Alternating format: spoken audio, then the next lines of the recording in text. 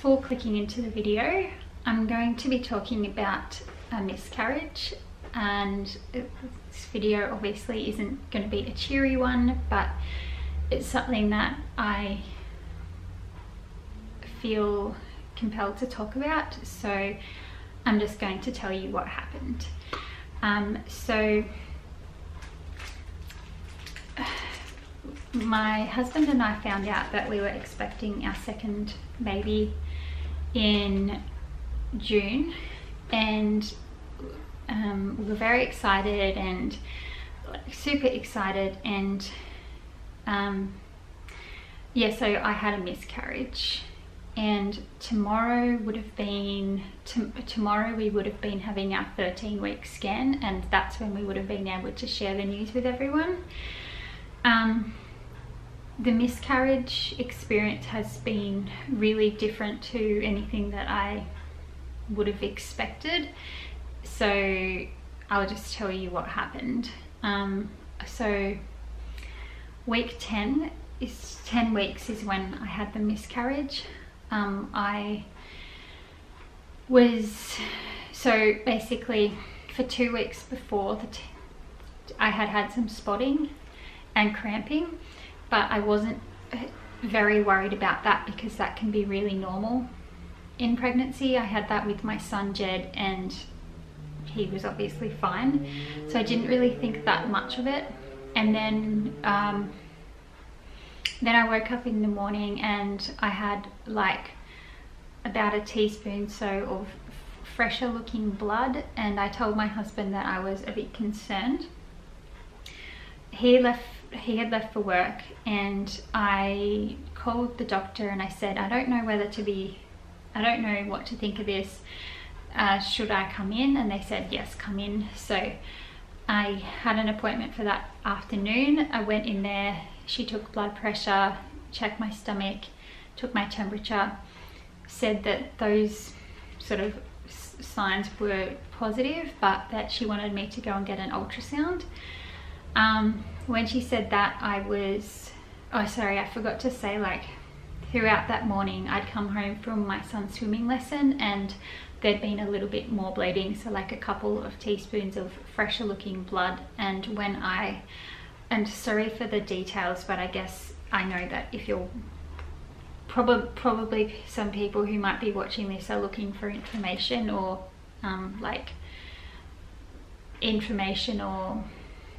like maybe you've had the experience yourself, so you're looking for that comfort from others who have been through the same.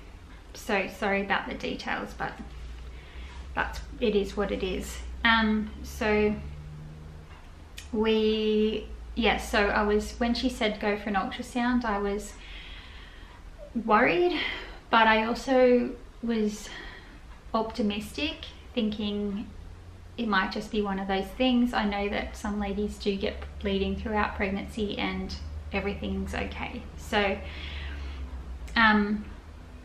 it was nearly 5 o'clock, so we had to rush to go and get the ultrasound. And yeah, in the waiting room I was uncomfortable because if anyone who's had an obstetric ultrasound knows that you have to drink a lot of water beforehand, which is really uncomfortable, and I was nervous. And I was just, but I remember saying to my husband, like, this is awful, but imagine if we get to see our baby today, because we didn't have our first scan scheduled for until the following week. So I was obviously feeling optimistic. I think, like, having been through a healthy pregnancy with my son, I did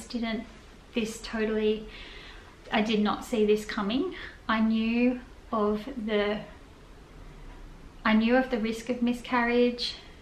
I think I knew of the stat that it was 1 in 5. I know it's hard to know in hindsight, and being I'm 36 and the risk of miscarriage rises, that is something that I knew, and that's one of the reasons why we wanted to continue. Sorry, it's just hard to like, it's hard to talk about it. It's one of the reasons why we wanted to start trying for another baby. So like, I knew the risks, but I didn't, it just feels like something that doesn't happen to you. Anyway, so we got called into the room to have the scan, and this, you know, you go into the room, it's really dark, and this just turned out to be like one of the worst experiences I've ever been through. She did the scan on top of my on top first with the Doppler, I think it's called, and they I didn't know if you'd be able to hear a heartbeat immediately, or if that was something that you had to like turn the sound on for, but it was silent, and I sort of tried not to think of anything about that, but straight away she said, what was the date of your last period? And I said it, and she said, okay, so it should be nearly 10 weeks. And she said the fetal pole is only measuring at 6 weeks. And as soon as she said that, I just knew.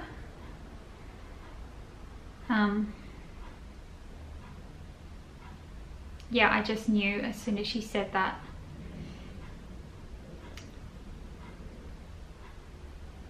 That the baby had stopped growing, but she didn't confirm it or anything. I started crying, put my hand over my face, like I wasn't looking at the screen, but I was looking at her face. I was like, I remember studying her face to try and read it. Anyway, she kept looking around, doing whatever she was doing, and then she said, go to the bathroom, go to the toilet, I'll come back and do an internal one. So I went to the bathroom, and I was just saying, please God, let our baby be okay, please God, let our baby be okay. I think because nothing had been confirmed then, I still had this hope. And I came back in, and she did the internal exam, and she said that she couldn't find a heartbeat, and she said, I'll come back and try again. But at that point it was just like stretching out the worst news ever. And then she kind of just looked around and said, there was no kind of conclusion. She didn't sort of say, I'm sorry for your loss, I'm sorry your baby has, like, she kind of just said, okay, you can put your clothes back on and I'll bring you the images. And then she came back in and gave them to us, and that was it. There was no kind of closure on it, but we knew, and we were just like, okay.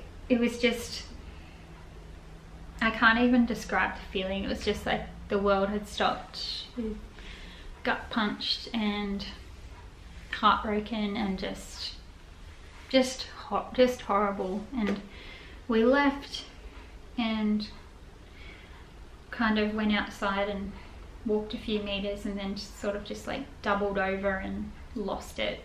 And yeah, anyway, and when we got home, my mum was here with Jed, and I was like just not saying anything, or just, it was just like a robot getting his dinner together. And then anyway, like later that night, we put Jed to bed, and then I kind of just like, Lindsay and I held one another, and I cried, and it's just that deep crying from like animal instinct, crying from your gut pain. So the baby was still in there, and I was just crying like, my baby, I've lost my baby. And it was just like still in there. It's kind of like, I was happy that the baby was still in there, because it felt like I got to be with my baby a bit longer. even though it wasn't alive. I just wanted it there, and I didn't want to like let go, but I felt empty. Yeah, it's really hard to describe. Anyway, later that night I had some heavy bleeding, which if I'd had earlier that day, it might have like clued me in a bit more, and the ultrasound might not have been as much of a shock as it was. And then the next day we went to the hospital, and they, like, we had to, it's a clinic that only opens for an hour in the morning for anyone who has like early pregnancy issues, so it's quite a depressing room, and just waiting, and saw some doctors, and they said to us that because I only have one scan, and the baby was only measuring at 6 weeks. 6 weeks is too early to detect a heartbeat, and because I'd only had one scan, they couldn't officially conclude that it was a miscarriage, and they said to us that I had to get another scan in a week. And the doctor said to see if the baby has grown, and when she said that, I was just like shaking my head, and just lost it again. And she was like, what are you thinking? And I said, I just wasn't prepared for you to say that. I wasn't expecting you to say that. We've already sort of we're processing what's happened, and saying that is like giving me a false hope that the baby's going to grow, when obviously that's measuring 6 weeks when I was 10 weeks.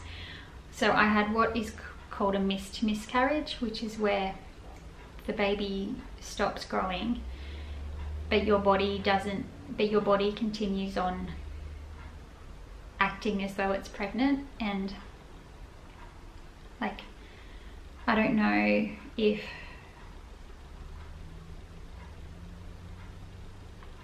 why that happens. Maybe I just wanted it so much and didn't want it to be real. My body wanted to be pregnant. I don't know why it happened, but basically it had been 4 weeks, and the baby, and you say your baby because it is your baby. I think before this happened, like, obviously I had such empathy for anyone who lost their baby through miscarriage, no matter what stage, because as soon as you find out you're pregnant, I know this isn't the case for everyone, but you feel connected. You're that little person's mum. They're going to be a human. They're going to look a certain way and have a certain personality, and you're going to look after them, and they're real already, and they are just a tiny little person, and so they're your baby no matter how small. So yeah,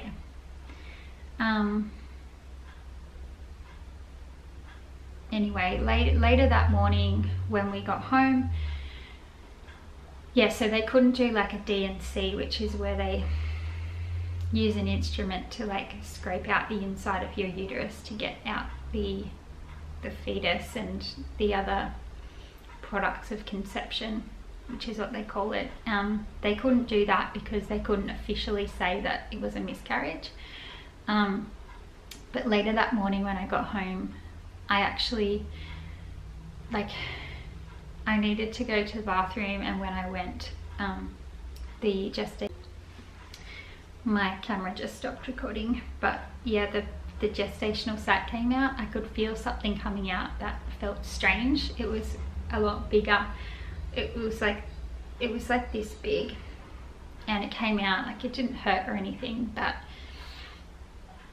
it was sort of just hanging there, and I saw it. It was huge, and I could see like the white matter inside, which would have been the baby, and like I couldn't make out features or anything like that, but I could see through the sac. I could, so that was totally unexpected.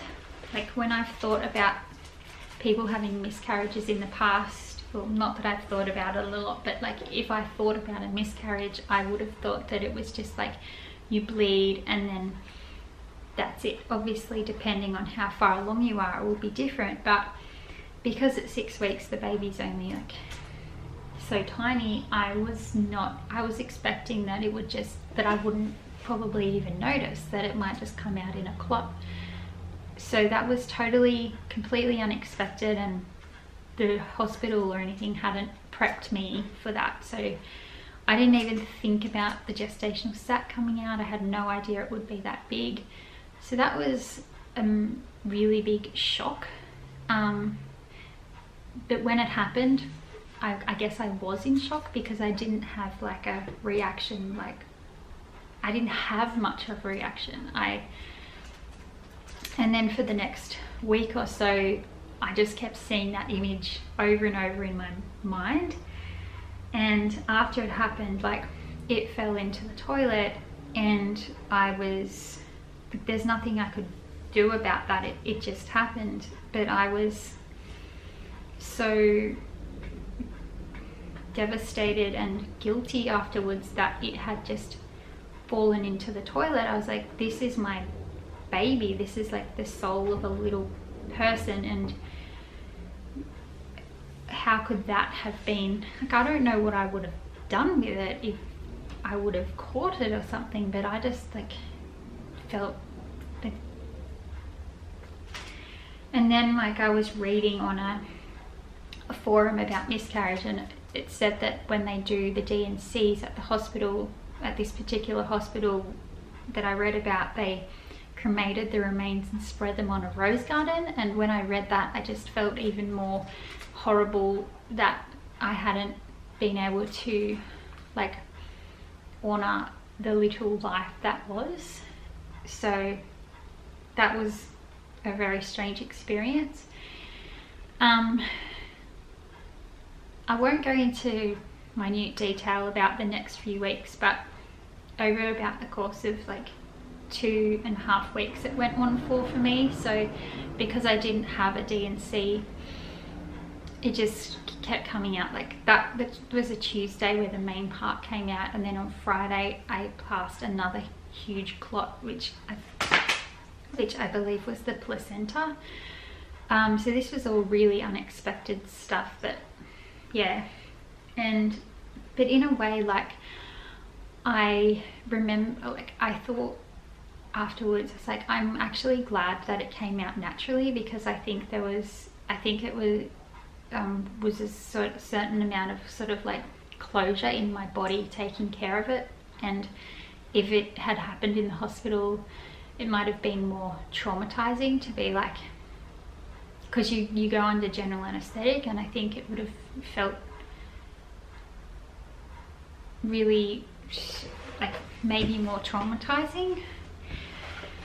So anyway, I had to go back to the hospital. I had to have another ultrasound to check that everything had come out, and the ultrasound showed that there was still something in there. They call it products of conception, which I later got told by a doctor that it would be something like the vessels where the placenta had been connected to my uterus. So anyway, there was still stuff in there. So I had to go back to the hospital, and they recommended taking this pill called misoprostol, and it's meant to make your body contract and it can be really, really painful. Basically, like it causes contractions, which I had some of those. Nothing like pregnancy labor, but I had some before that placenta came out.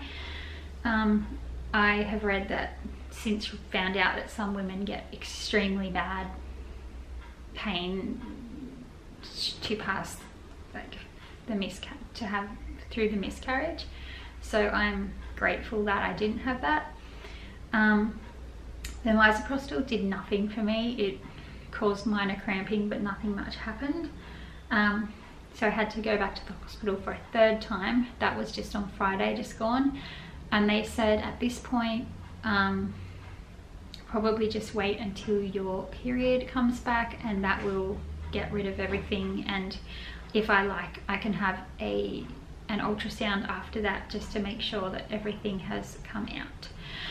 I'm able to talk about this in a more sort of detached way now because I've been able to process, but for them, you know, after it happened, I just felt like being in my own little bubble.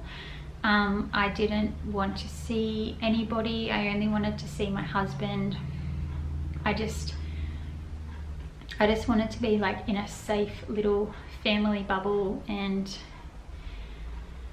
it was just like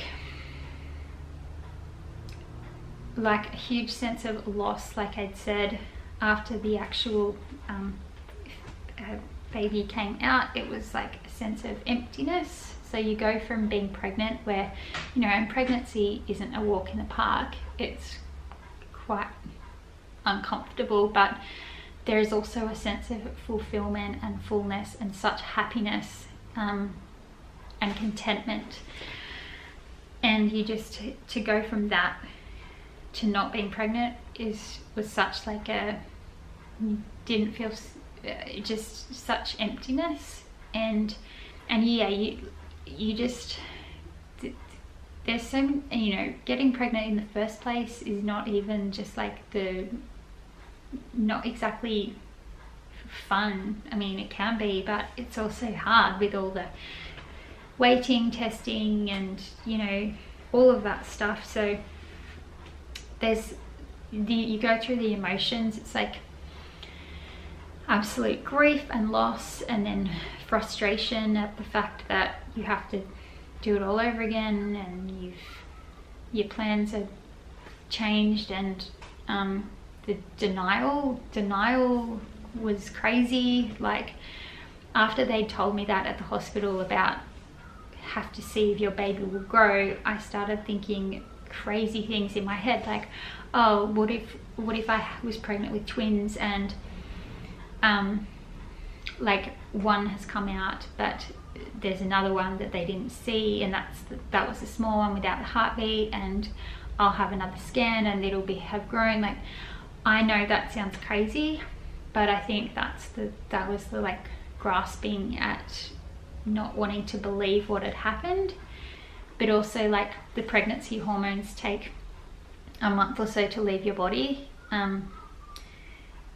so you're still like experiencing all the pregnancy symptoms of the hormones, the tiredness, the nausea, but you're not pregnant anymore.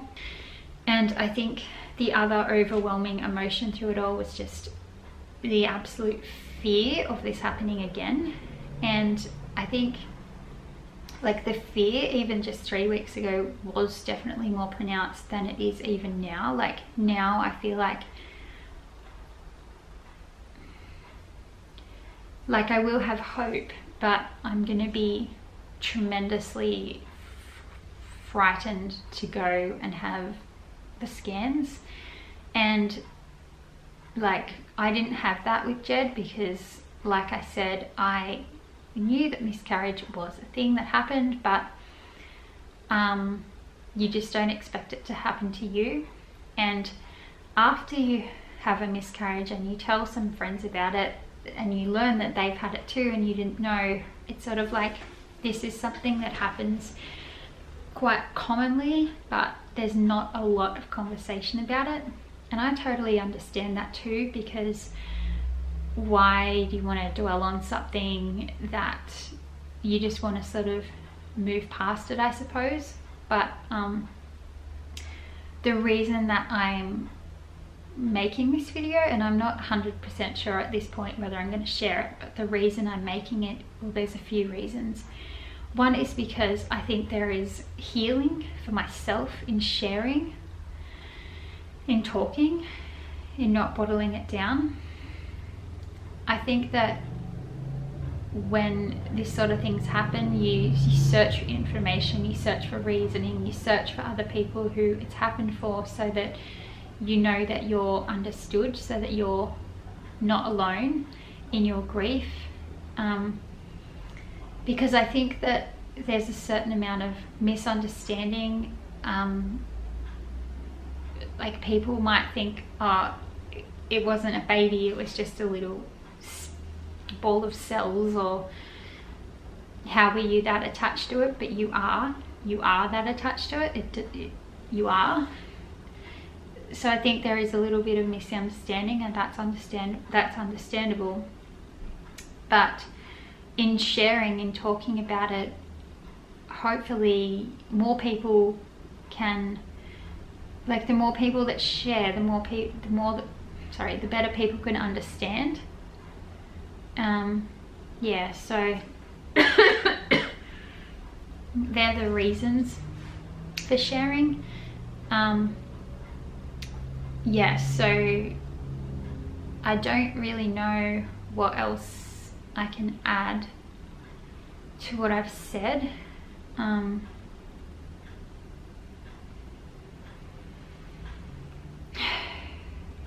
Yeah, it's been a really humbling experience. Like, it's made me really grateful that we have our son Jed, and that we were able to experience a pregnancy in a fairly carefree manner, in that we went into each scan with, sure, we were nervous to make sure everything was okay, but I feel like moving forward it's going to be just a different kettle of fish with like the degree of anxiety. So I'm incredibly grateful that we have our son Jed. I'm grateful that we didn't try for a really, really long time to fall pregnant with him. I'm grateful that we didn't have to go through anything like IVF, like a lot of people have to do for then this to happen. There's a lot of reasons to be grateful, and miscarriage is common, and that's really unfortunate because it is such a horrible experience for anybody to have to go through. It's just really just brings you to the ground. But I am doing okay. You sort of just, I think different people experience things differently. If we hadn't had a child already, I think it would be a lot harder. But yeah, I think that personally I've got something to put together for the little baby that wasn't to become a baby. I wrote a letter for the baby when we found out, and when we found out we were pregnant, which is what I did for Jed as well. I have a little picture from the scan of the fetus, and I have a little shirt that I put on Jed when I told Lindsay that I was pregnant, which has the baby's, what the baby's due date was, which was the 12th of March. And I got a little angel pin for August, which is the 13th of August when when I passed the baby. So it's just a little way for me to remember and acknowledge and sort of process, I guess. And I wrote this little card, and I wrote on it something that I read, which is, every soul that comes into this world comes here with a very specific mission. When that mission is completed, the soul can leave. The holiest of souls need so little time here in this world that some never even make it outside the womb. Others need only their heart to beat once, others not even that.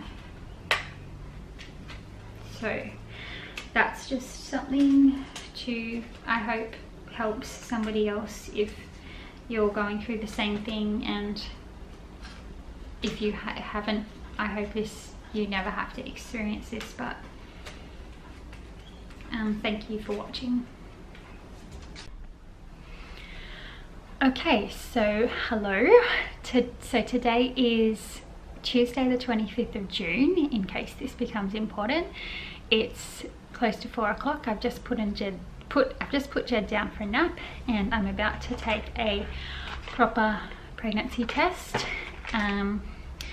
It's 7 days till my expected period, so it's early to test even for this one. But let's just do it. I've taken a sample, so I'm just going to do this now, and I don't know, we'll see what happens.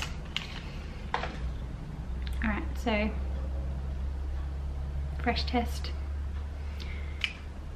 I'm so nervous. Anyway, let's just see. Alright. 1, 2, 3, 4, 5. Cover it up, and now we wait. This has got to be a riveting video.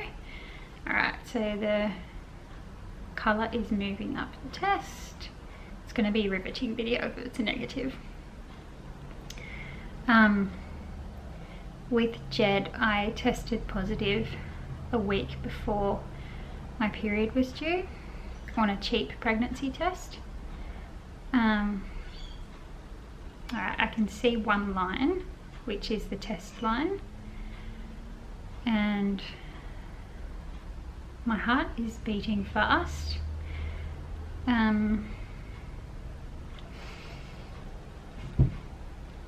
need a what do you call these things? Freaking hell, I need a microscope. Okay. Alright. I can see a faint line. It's very, very faint. But it's there. Oh wow. Can't believe I'm pregnant.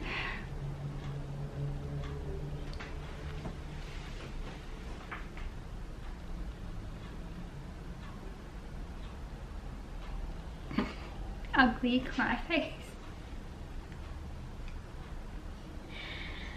Oh. I'm gonna show you, but I'm gonna wait to see if it gets a bit darker, but yeah, it's becoming darker. I can't believe I'm pregnant.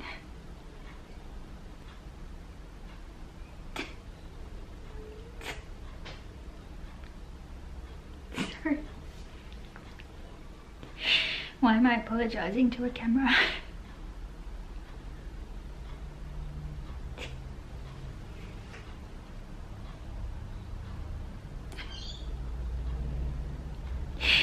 I'm so happy.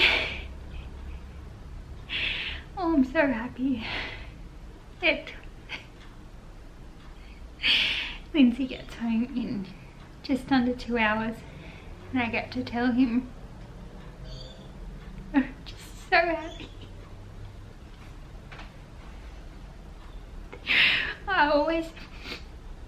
I always wanted children to be close together so that they could be good friends, and so Jed can have someone to play with, and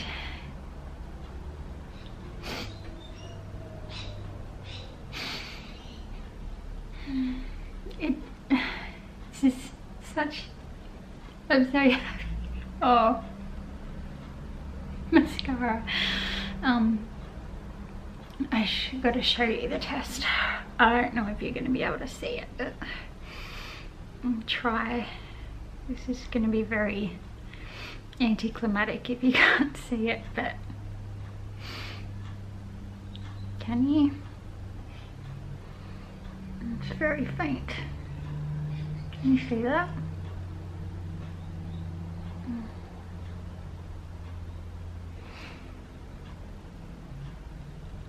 I think that's showing now. There you go.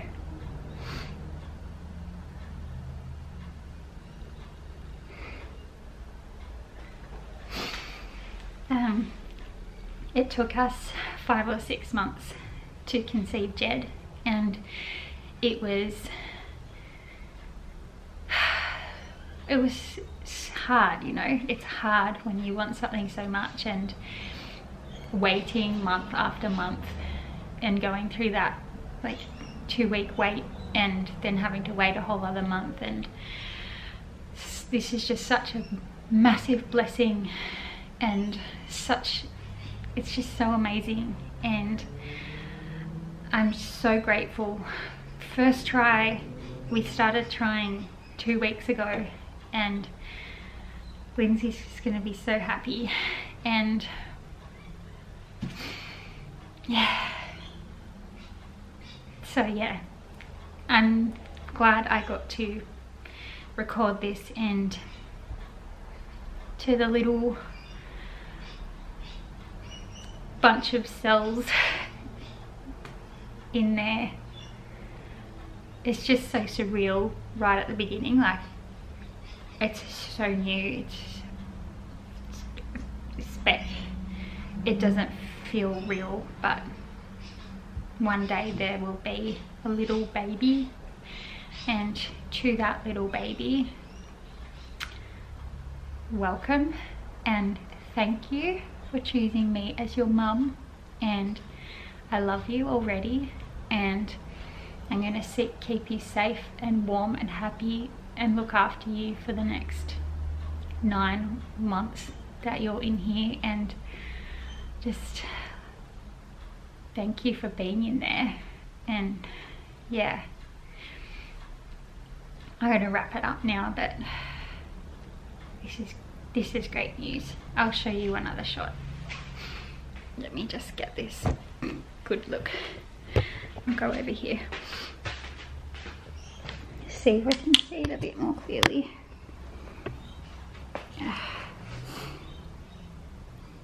Here we go.